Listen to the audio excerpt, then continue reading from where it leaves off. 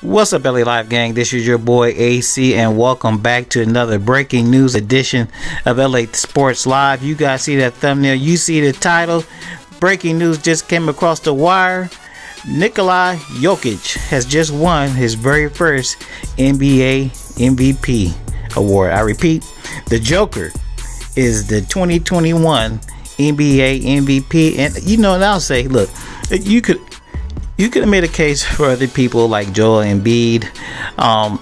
Injuries cut the season short for LeBron James, and I do think Kawhi Leonard was a little bit overlooked, and maybe a couple other players, Chris Paul. But the thing about the Joker, the reason why you gotta give it to the Joker, because the Joker was consistent the whole season, from the beginning of the season up until now.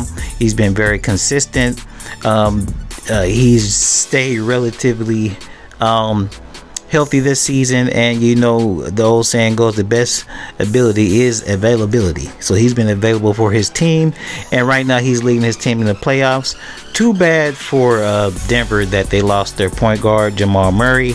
They would have been very, very serious title contenders. Not that they're not contenders now, but it's going to be tough with just the Joker and not having Murray there. But all in all, a very solid MVP worthy season by the Joker.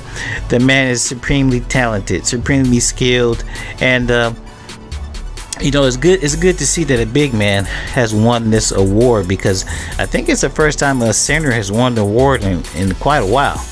It's been predominantly going to wings and guards. So shout out to the Joker, man. Well deserved. Great fundamentally.